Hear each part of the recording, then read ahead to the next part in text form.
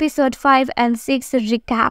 Episode 5 opens with a Bok Gui Jo going back in a time to the moment and when he kissed Do Dia here and as he waited to confront how things went down and if there were any feeling involved. Things get hard for Doda here as she realized that the family does not really have a superpower. Additionally, Bokagui Joe's mother gets Doda here's history checked and a figure that she is being taken care of by an ex-convict.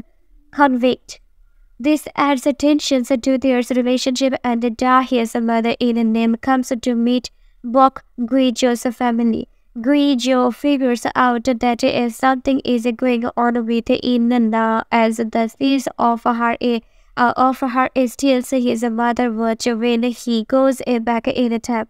He tries to get involved in the matter only to be pushed aside by Inna. And this sparks a new motivations in him to accord Dodahi, and he becomes determined to save her and marry her.